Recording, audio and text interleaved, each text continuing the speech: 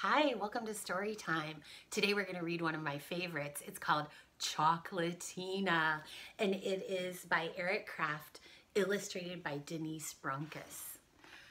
ChocolateTina. Tina loved chocolate more than anything in the world. She loved it more than birthdays, more than roller skating, and definitely more than dried fruit. Everyone called her ChocolateTina.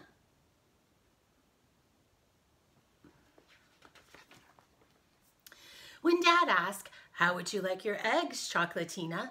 Tina always said, "With a bowl of Cocoa Crunchies, please." And when the lunch lady asked, "What kind of milk would you like today, ChocolateTina?" Tina always picked chocolate milk.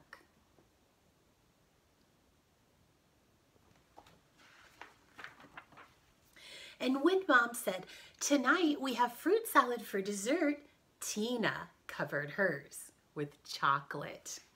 Tina's health teacher, Mrs. Ferdman, hated chocolate and everything else that children liked.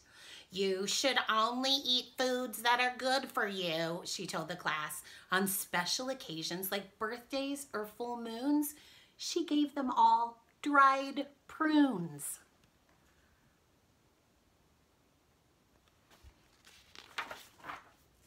Mrs. Ferdman's favorite saying was, "You are what you eat." She would write it on the board and make the children repeat it every day at the end of the class. You are what you eat. You are what you eat. You are what you eat.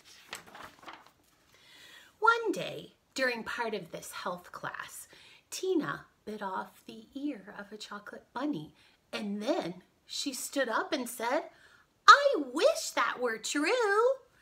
That night, a strange thing happened.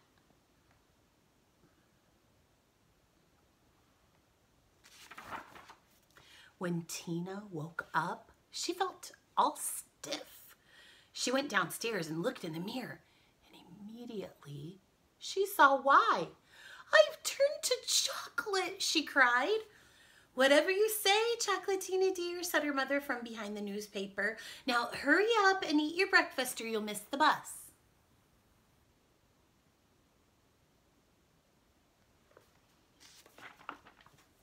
When Tina got on the school bus, everyone gasped. "Do you mind if we don't sit together today, ChocolateTina?" her best friend Patty asked. "My mom will ground me if I get chocolate on my new shirt."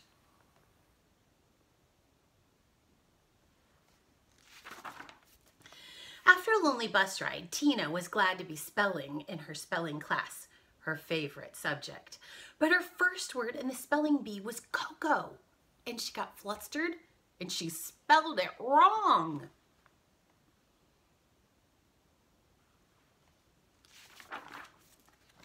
At lunchtime, Jimmy Del Rooney tried to bite off one of Tina's elbows.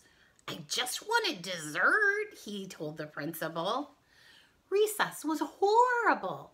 Tina was too stiff to run or jump, so she had to just stand and watch everyone else have fun.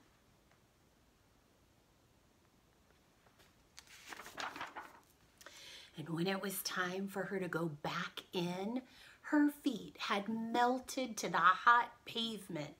The other children had to carry her back inside. And worst of all, it was time for health class.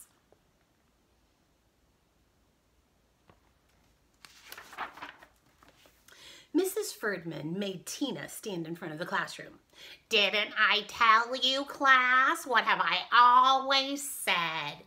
"You are what you eat," the children said. "That's right. See me after class, Tina." When everyone else had left, Mrs. Ferdman began to laugh. "I hoped this would happen to you. I hoped you would listen to me. I hope you turned into a chocolate girl. Do you know why?"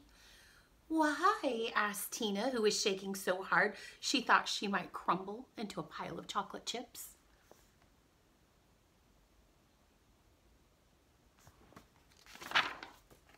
"Because I love chocolate better than anything," shouted Mrs. Ferdman.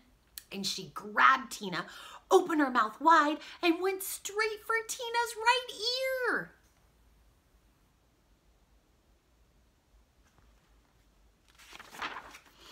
Just then, the principal walked in. Mrs. Ferdman, I was wondering, Mrs. Ferdman, what on earth are you doing? I thought she was a prune, said Mrs. Ferdman. The principal walked Mrs. Ferdman outside, and she was never again seen at school. That night, safe in her bed, Tina cried a little chocolate syrup tear. I wish I could be a normal girl again, she whispered.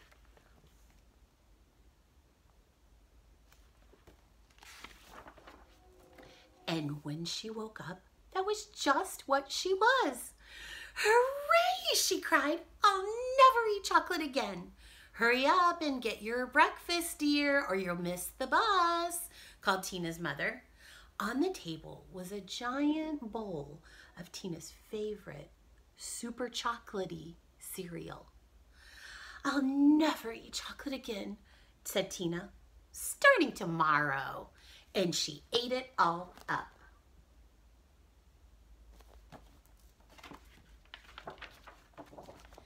The end. Oh, I love this book. I'm so glad that Scholastic is letting us read these to you. I hope you enjoyed it. I'll see you next time on Storytime.